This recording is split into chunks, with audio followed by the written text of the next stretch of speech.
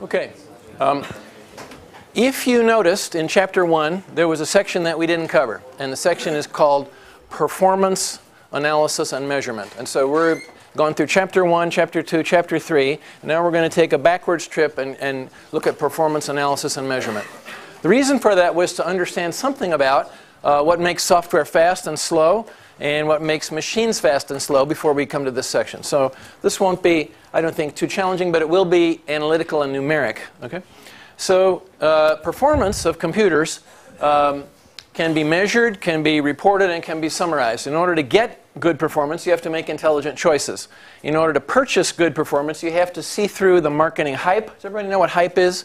Sort of, you know, say propaganda, the things that the marketing people will try to tell you. They hype it up. They make it sound like it's great. But you got to get through that and get to the real numbers. So what I hope to do in this next week is to help you get ready to give intelligent advice to your company about what to purchase and how to spend their money and what's valuable and what's not. And so this will be key to understanding the underlying organizational motivation of a computer. Now, how are they organized? Well, they're organized for performance. So this section will help us to understand what things cause performance. We'll be able to, after this section is done, to answer the question, why is some hardware better than others for different programs? We'll be able to answer the question, what factors of system performance are hardware related, and what factors are software related, what factors are other related. In other words, do we need a new machine, or do we need a new operating system, or do we need a new language, or do we need to not write a new program? So we'll look at some of those issues. And we'll also begin to understand, how does the machine's instruction set affect performance? You know, we've been talking about instruction set architecture, but we haven't connected that category of design with performance. So I've got an ISA. Is it going to give me fast or give me slow performance? We're going to look at that as well. So these are some of the topics that we're going to be looking in. Let's start with an analogy. Let's start with an airplane. We were talking about going outside Turkey to do a stage somewhere else. So let's continue that discussion. And let's look at 4 different airplane models. A Boeing 777, a Boeing 747, a British Air Corporation Sud Concorde, which now is grounded. As you know, the Concordes are out of flight, and Douglas DC-8, classic old style, much smaller plane. You can see that each plane has a passenger capacity, from the 747s, which are intercontinental, transocean, large ones, nearly 500 people, down to the smaller ones. The Concorde is also, but of course it had a weight limit, so it had very small. And then this DC-8 is a non-transcontinental. Ranges are different. Notice the ranges are related to weight, long distance for low weights, much shorter distance for heavier weights. Speeds are also different. The Concorde, of course, being a supersonic plane, the others being subsonic, in the order of just below the sound barrier. Just all these miles per hour, just below the speed of sound, so that they don't break the sound barrier. Now, if you look at those 3 different measurement characteristics for these 4 different airplanes, you could start to say, well, how much faster is the Concorde compared to the 747? Well, that's talking about speed. So how much faster is the Concorde than the 747? Well, you could subtract these 2, but that would say, oh, you know, 740 miles per hour different in speed. And that might not tell the full story, because if one goes 0 miles per hour and one goes 740, that's quite a different story than if one goes 7,000 and one goes 7,740. In other words, it's the FARC in absolute difference isn't what we're interested in. The ratio would be much better. And you could say that the Concorde goes more than twice as fast. In other words, how much faster is it? More than 2 to 1, by having a ratio of Concorde speed divided by 747 speed. How much bigger is the 747 than the Douglas DC-8? Well, bigger if that means passenger. 747 and DC-8 you could subtract again, but I think it's more relevant to say, well, it's 3 times, more than 3 times, almost 3.5 times as big. Again, the ratio of 470 over 146 would be a more meaningful number. So when we talk about these kind of performances in airplanes, ratios seem to be more relevant than actual subtracted differences. Which airplane moves the most passengers in the least time? Well, that's not given here. Passengers is given, speed is given, but passengers per hour or something like that is not given. We'd have to make some calculations between passengers and speed in order to come up with numbers, and then we'd have to again rank them. So that number's not even directly given, but we could make some estimates of that. What's the point of that? The point of that is performance metrics may vary. The question you're asking may give a different answer about which one's best. Interested in speed, interested in passenger capacity. The last question is asking about what we call throughput. passengers per unit of time. Or how quick can I move them from one airport to another and get them off so I can use my plane again? Because once you filled your plane, you can't get any more money out of those people. You got to get them off and get some more people on. So throughput would be something airlines are interested in. In fact, they're less interested in this, and even less interested in this than in this, because this is how they make their money. Passengers per unit of time. Passengers are interested in this. How quick can I get there? That's why people paid a lot of money to fly on the supersonic Concorde. Passengers might be interested in this. How big or little is the plane? Airlines are beginning to get interested in this. This is a factor, and this is a factor too, but this is the one that's their money factor. Throughput. All right, so let's look at for computers now. We're not in airline or aeronautic engineering. We're in computer engineering. So from a purchasing perspective, what kind of questions are relevant? Well, given that there's a set of machines that you could choose among, which has the best performance? Which has the least cost? Which has the best cost per performance? See, the best performance would probably be the most expensive, and the lowest cost would probably have the lowest performance, but really the issue is, if I'm going to spend $10,000 or $100,000, how do I get the most performance for the least cost? That's what I'm really interested in, okay? Because it's performance I need to get my job done, but it's cost that I have to think about because that's my budget. Okay? So actually this is more relevant than either of these individually in terms of purchasing. How about from a design perspective? We're computer engineers. We also design computers. And so our question with design options, given, oh, I could do this, or we could do this, or we could do it this way, are things like, which one leads to the best performance improvement from what I have now?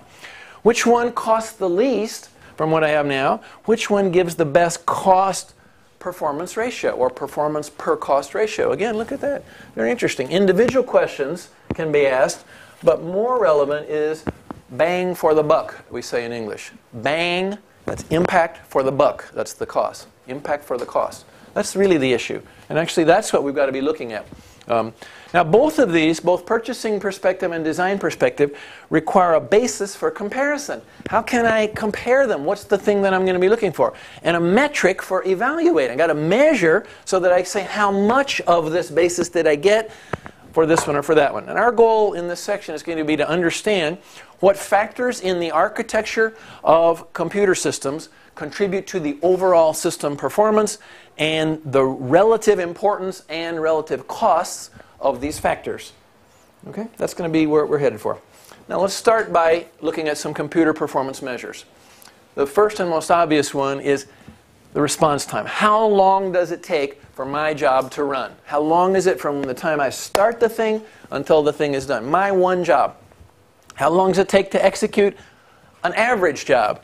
How long must I wait for a database query to happen? How long must I wait from the time I push the go button till the time I get the web page or get the money out of the ATM or whatever? And this is called response time. It's about how long is the duration. Now, another perspective, which I mentioned to you, the airlines are very concerned about, and obviously people running computer systems that have many jobs are worried about, and that's called throughput. How many jobs can I get done on this machine at the same time? What's the average execution rate? That means how many jobs are working now or how many jobs are finishing per unit of time. How much work is getting done? This is a big perspective on the machine as a multi-job system. This is just looking at one individual job. This is a user perspective. This is an owner or operator perspective. Now, if we upgrade a machine with a new processor, what do we increase? Do we increase the response time or decrease the response time? Do we increase the throughput? Do we decrease the throughput? And if we add a new machine to a lab which has 20 and now we put in number 21, do we improve the response time? Do we improve the throughput? Let's think about that for just a minute. I have one machine and I put in a better processor. So now the machine runs faster. Is that going to cause me to have a lower response time? Yeah, I say, let's go surf the net or let's go calculate this. Is it going to work faster for me? Yeah, so we're going to get a better response time for one individual job. Okay, now, the machine runs faster, so now let's think about how many jobs that machine can do in a day. After I've done my job, you step up and do yours. After you do yours, you step up. So in a day, will the number of jobs that machine does, will the throughput of that machine increase because it has a better processor? Yes, it will, because each job is shorter, so we'll get more done in a period of time. So the first question here, if we upgrade a machine with a new processor, we both decrease latency and increase throughput. Now let's ask a different question. You go to a lab, and the lab used to have 20 computers, and now the lab has 21 computers. Can that lab, because of the new machine, get more jobs done in a day? Yeah, more students can sit down, do their job, and get up. So we increase the throughput of the lab by adding not faster processing, but additional processing. Now let's ask the question about response time. The response time is the time for one job. You've got a job you want to do. You come to a computer lab, you sit down at a machine, and you pick one out of the 20, and you do your job, or you pick one out of the 21 and do your job. Is there any difference in response time? Because all the machines in the lab have the same processor. So the response time didn't speed up unless you come to the lab and they're all full, and you have to wait. And then when you sit down, your job takes a certain amount of time. So you have wait time plus job time. Did adding a new computer to that lab decrease the latency? Yeah, because it decreased the wait time. On average, a lab with 21 computers will serve you faster than a lab with 20, won't it? Certainly a lab with 40 computers will serve you much faster. You'll probably not have to wait at all, unless it's a very popular lab. So actually, we didn't decrease the time to do the job, but we increased the total time, including the wait time in the queue. All right, now let's look at execution time. Okay, the elapsed time and CPU time and user CPU time are three different ways to measure time. Elapsed time counts everything from the time you start your job until the time your job ends. Includes the time that your job actually runs on the CPU, time to access disk and memory, time to do I/O, everything. Including the fact that the operating system on that may be doing other jobs in parallel with yours. So yours runs a while, then it stops, somebody else's runs, yours runs some more. So the total elapsed time. That's a useful number, but it's often not good for comparison because it isn't just for your job and it isn't just about running code. It's also about the whole system design. How about CPU time? CPU time doesn't count I/O or time spent running anybody else's programs. It can be broken up into system time running on the CPU in support of your job. You called a read, you did, you had the CPU run some functions, the operating system, and your actual code. So this is your code, and this is the code you called from the operating system or the library. That's CPU time. Doesn't count these other factors. And then user CPU time just takes this and doesn't even include system calls. It's actually the code you wrote, not the code you called which somebody else wrote. Okay? And our focus is going to be on user CPU time as the measurement of how long a program takes to run. It's the time spent executing the lines of code that are in our program as opposed to called by our program out of a library or out of a system. Okay, so that's going to be the one that we look at. But this time is useful, and this time is useful, but this time is the most specific to a particular job. Now, the book's definition of performance is for some program running on machine X, the performance of X is 1 over the execution time of X, and that would be CPU time of X. So if the time is smaller, the performance will get bigger. Really little execution times mean really big performance. You got it? Performance big means that's great. It performed well. It's a high performance program. And performance small comes from big execution times. As this gets smaller, because it's an inverse, that's going to get bigger. X is n times faster than Y simply means the performance of X is n times greater than the performance of Y. The ratio of those two performances is n. Make sense? If my performance is twice as fast as yours, then it's because our ratio is 2. And of course that means that my time is going to be half of yours. Everybody see that? If the performance ratios are x over y equals n, then the time ratios are going to be time y divided by time x equals n. In other words, your time is going to be bigger, therefore my performance is bigger. Your time is related to your performance, which makes it low. My time is low, which makes my performance high. All right, so here's a little problem. Machine A runs a program in 20 seconds. Machine B runs the same program in 25 seconds. How much faster is A than B? Well, performance of A is 1 over 20. Performance of B is 1 over 25. And 1 over 20 divided by 1 over 25 is 25 over 20. Okay? So the performance of A is greater because its time is less. Okay? It's not 20 over 25. A is 0.8 times as fast as B. No. A is 1.25 times as fast as B. Okay. Now, as I said before, we want to distinguish between the elapsed time, the total time spent, and the time actually spent on our task.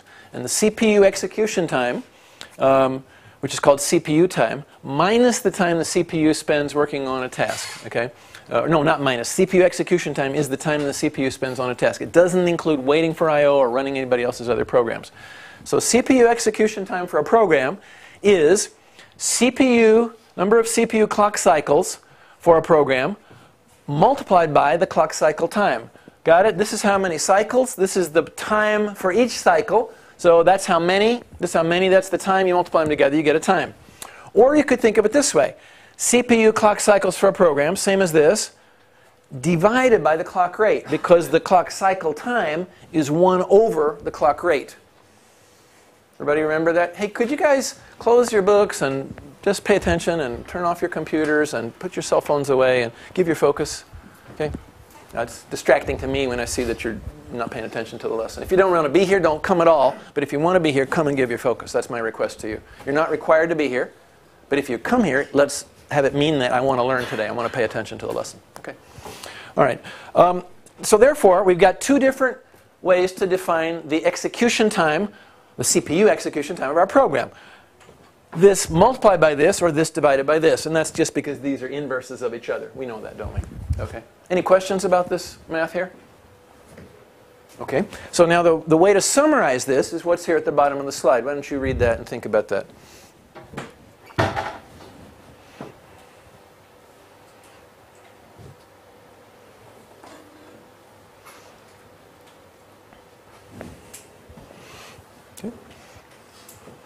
If this gets smaller, this is going to get smaller. That's what we want.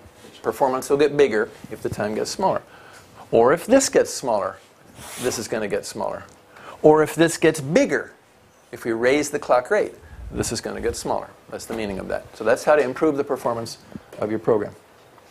Now let's think a little bit about minimum clock cycle and clock cycle times. The clock rate in megahertz or gigahertz, called CR, is just the inverse of the clock cycle time. So clock cycle time is 1 over clock rate. Clock rate is 1 over clock cycle time. And so 1 clock period is the clock cycle time. And the rate is how many per second. Okay, or how many million per second, or how many billion per second. So if this is a 10 nanosecond clock period, 10 times 10 to the minus 9th seconds, then 1 over that is going to be 10 to the 8th cycles per second, or 100 megacycles per second, or 100 megahertz. If this is a 5 nanosecond clock cycle, we made it smaller, we're going to have a 200 megahertz clock rate. If this is a 2 nanosecond clock cycle, we made it even smaller, then we're going to have 500 megahertz clock rate. If this is 1 nanosecond, 10 to the minus 9th seconds, then 10 to the 9th cycles per second is the inverse. We're just doing this formula. That's what all these are. They're just doing this calculation right here. Now, I would like you as computer engineers to not have to do that math. I'd like you to know a few of these in your mind, especially this one. This is a very important one. A gigahertz clock rate means a nanosecond clock cycle time. That one should just be one that you remember as part of your common base of knowledge. And from there, if somebody says, hey, I'm running at 5 gigahertz, then you should know that it's going to be 200 picoseconds, or a fifth of a nanosecond. Okay, after nanosecond, we get to picosecond. This is 10 to the minus 12th. Okay, so makes sense. If you double the clock rate, you cut the period in half. If you cut the clock rate in half, you double the period. Makes sense, doesn't it?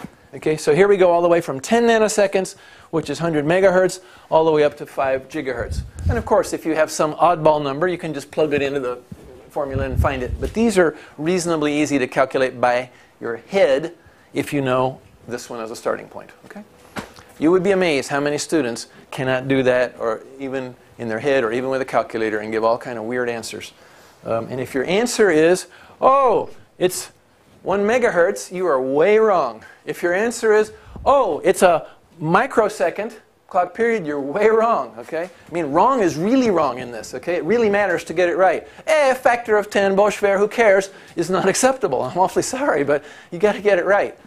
You know, this is not hard math. This is probably something you could teach an elementary school child. I'm sure you could teach a middle school child this. So Bilkent University computer engineers, hafif getchme bundan. Take it seriously and don't make us sad when on the exams and on the quizzes you still continue to get it wrong and you try to graduate from here and still don't know any relationship between clock cycle time and clock period. Please, please, please. Okay, now let's continue.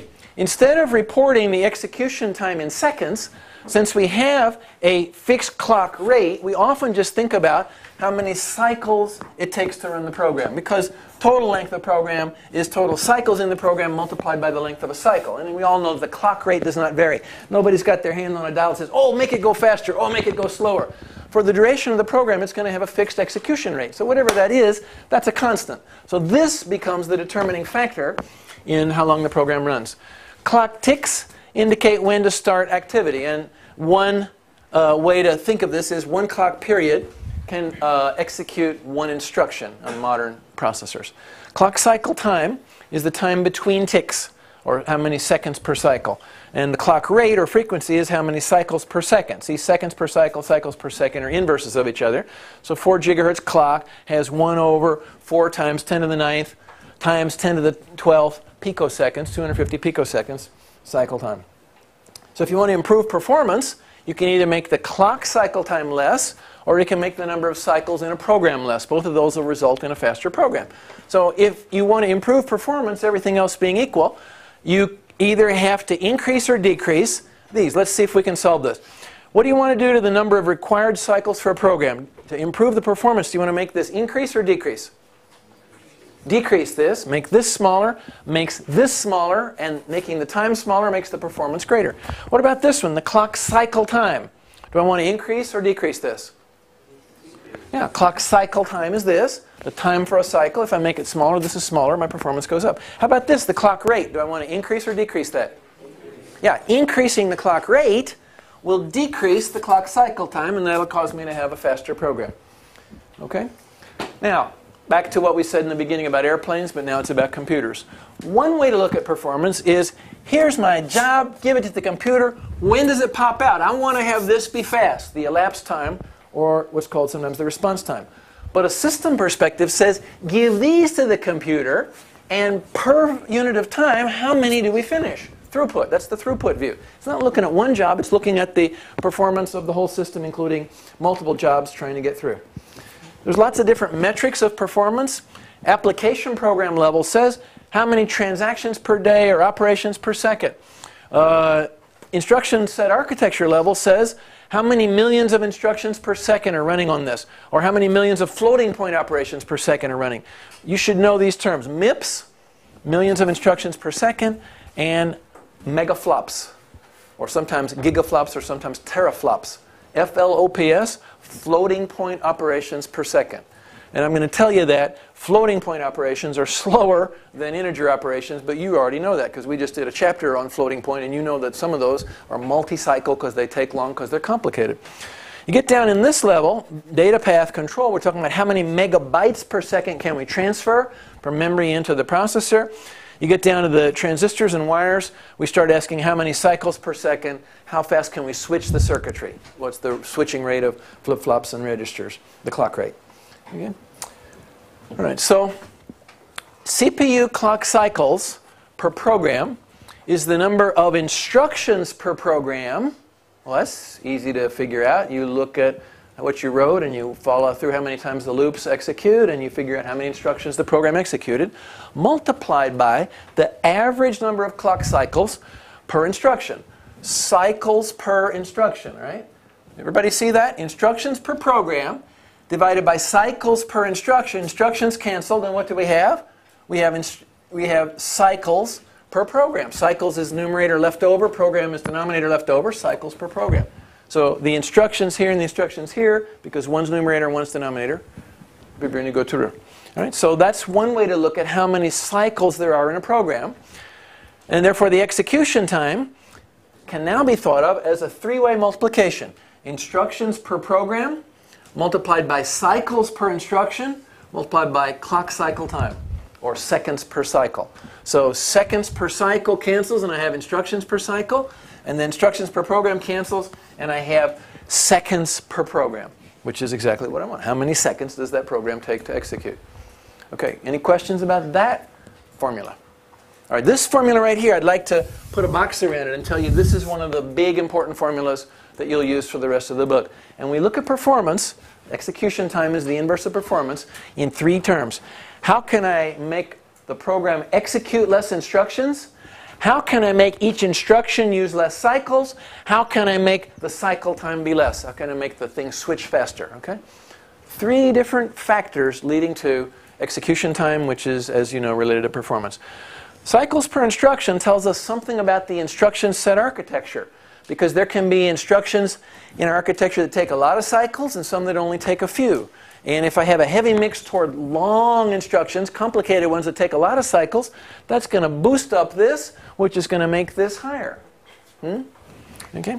And the implementation of that architecture and also the program that's measured. This CPI turns out to be a kind of an important factor, and we'll look at it in quite a bit more detail. How many cycles are required for a program? Well, we could assume that the number of cycles equals the number of instructions. That's a pretty naive thing to do, but first instruction happens in the first cycle, second instruction happens in the second cycle, third happens in the third cycle. Nice, but too simple, too basic. Because we already know that that's incorrect, because we know some things like different instructions take different amounts of time on different machines.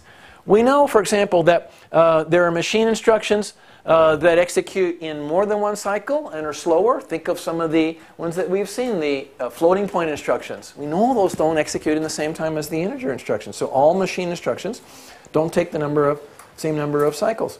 Multiplication takes longer than addition. We saw that addition can be done with one ALU delay. Multiplication is either a state machine or it's got this tree of ALU delays, right? So that's clearly going to be multi-cycle. We know that floating point operations take longer than integer ones. And we know that accessing memory is slower than accessing registers. So everything's not the same speed. We know that. Okay, so therefore some instructions that access memory are going to be slower. If they're floating point, they're going to be slower. If they're certain arithmetic operations, they're going to be slower. So an important point here is changing the cycle time often changes the number of cycles required for various instructions. Now that we understand what a cycle is, we understand that a given program is going to require some number of instructions. That's at the machine level, and obviously not the high level, and some number of cycles and some number of seconds. And we have a vocabulary now that relates these together. Cycle time, we've been saying that over and over, is the number of seconds per cycle. Clock rate is the inverse of that, cycles per second. CPI, cycles per instruction. We've been talking about that, the average number of cycles that a given instruction or a group of instructions takes. MIPS, million instructions per second. Okay? This would be higher for a program that used simple instructions, lower for a program that used complicated instructions. So, oops, our graph didn't quite come out right. The time is seconds per program, and that's equal to the product of instructions per program times cycles per instruction times seconds per cycle. These are our big 3 factors. Put a box around that one. Okay? That's the same formula I showed before, but now it's written in the form, well, if these were in the right place, form of 3 fractions multiplied together. Do any of the other variables equal performance? This variable equals performance. You know, how long does it take to run the program? The inverse of performance. Does number of cycles to execute the program equal performance? No, because number of cycles to execute the program is this, and it leaves out that. So it's not the same as time. You could have a high number of cycles, but a really fast clock, and therefore still have a good performing program. No. How about number of instructions in the program? That's this. Does this determine this? Not by itself. That leaves out this. Obviously not. Number of cycles per second. Okay, cycles per second. Does that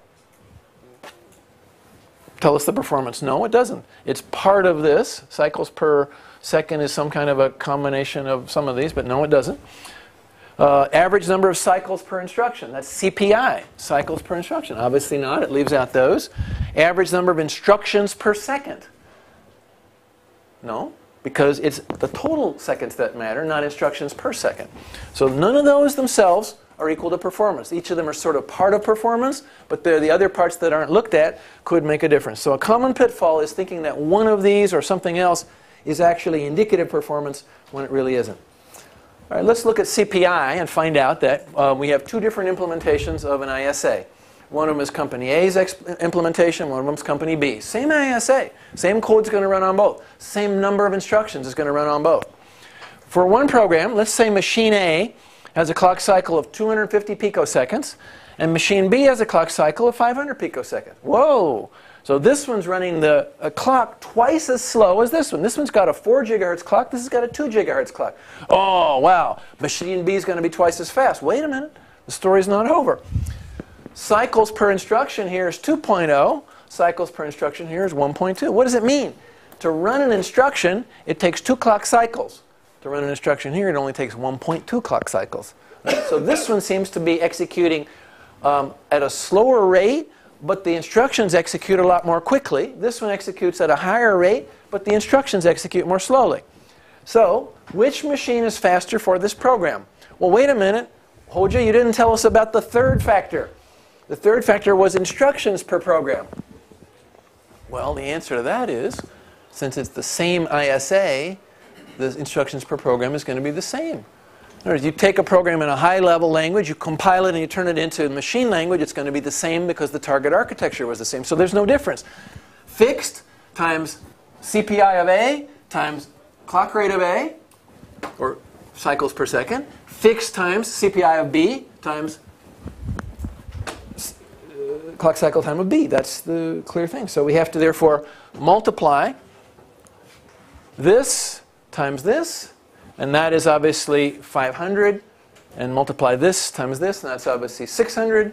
Which one's bigger? This one is bigger better, or is bigger worse? Bigger's worse. All right, so this one ends up being faster. And is it faster by twice as much? No, because clock rate alone doesn't tell the story. How much is it faster by? 600 divide 500, right, which is 1.2. It's 1.2 times faster. Not twice as fast, 1.2 times faster. Okay, great. That was our first little thing here. Now, if two machines have the same ISA, which of our quantities will always be the same? Will clock rate always be the same if they have the same ISA? Oh, obviously not. Two different manufacturers implemented it completely differently. Will they have the same CPI? No, obviously not. Two different manufacturers implemented it differently, had different CPIs. Will they have the same execution time? Obviously not. We just said this one's going to execute 1.2 times faster than this one. No, they won't. Will they have the same number of instructions? Yes, because they have the same ISA. They'll have the same number of instructions in the program. Will they have the same number of instructions per second? No, because we said instructions is same, but execution time is different, and therefore they won't have the same instructions per second, or million instructions per second. So those are different. The only thing that's the same if ISA is the same is the number of instructions, because the target architecture is the same. Is that clear to everybody? Okay. All right. All right. Well, this is that same example. Let's just go through it real quick. For each computer executes the same number of instructions. Let I denote that number of instructions. So the clock cycle for machine A is I times 2, and the CPU clock cycles, not cycle time, but number of cycles is instructions times CPI, instructions times CPI. The total time is cycles times the clock cycle time, yani this times this times this, or this times that time, and we end up with 500 and 600 times I times PS. So computer A is faster, and it's faster by 600 over 500, which is 1.2. We already did that, but you can see that in that slide there. All right, and so one more time, our basic performance equation is instruction count, number of instructions, times cycles per instruction on average, times the clock cycle time. And if you want to change that, you can put it as clock rate. So this times this, either multiplied by this or divided by that. That's the thing that I want you to leave this first lesson from, is remembering performance is this the opposite or the inverse of time. If you want high performance, you need low time. To get low time, there's three factors. Make the number of instructions that you execute low. That means good algorithm, good language, good optimizing, compiling, right? All those things. Secondly, have the number of cycles that those instructions need to be low. That's got to do with the instruction set architecture. And thirdly, have the clock cycle time be as short as you can. Execute those cycles as fast as you can. The three of those will lead to a low product, which is time. Low time gives high performance. That's the summary of this first hour's lesson. Now you go read in Chapter 1 the material and the examples that I didn't show, follow through the slides, and come back on Friday ready to do some more in this stuff. Okay, we're going to have a lot of problems based on this. I'm going to give you a little advanced clue here. Performance and performance analysis is pregnant with great opportunities for exam problems, homework problems, quiz problems. Okay, so if you would like to have a low grade in this class, I encourage you very strongly to ignore this whole business, forget it, silly punut, you'll get a great low grade. If you'd like to have a high grade in this class, Tom Terce, I encourage you to study this material, put focus on it, try to make sure that you can understand it. All of it is algebra. There's no calculus here or higher math. It's all just algebra, so any middle school student can do this mathematically, but not any middle school student can understand the concepts. Concepts are computer concepts. That's why we're teaching it to you computer engineers. Okay, go out and have a nice rest of the week, and I'll see you on Friday. Okay?